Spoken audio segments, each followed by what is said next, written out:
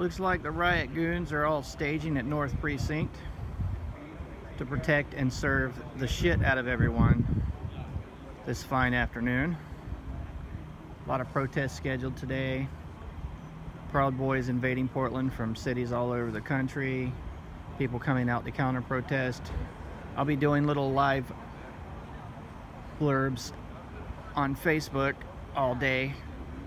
But yeah, rumor has it that a lot of the Portland Police Bureau officers are actually being federally deputized, and the feds have deputized the state police as well today. So that's what you got to look forward to if you're protesting or counter-protesting and you get snatched up. You're going to look at federal charges, so be careful out there, everybody.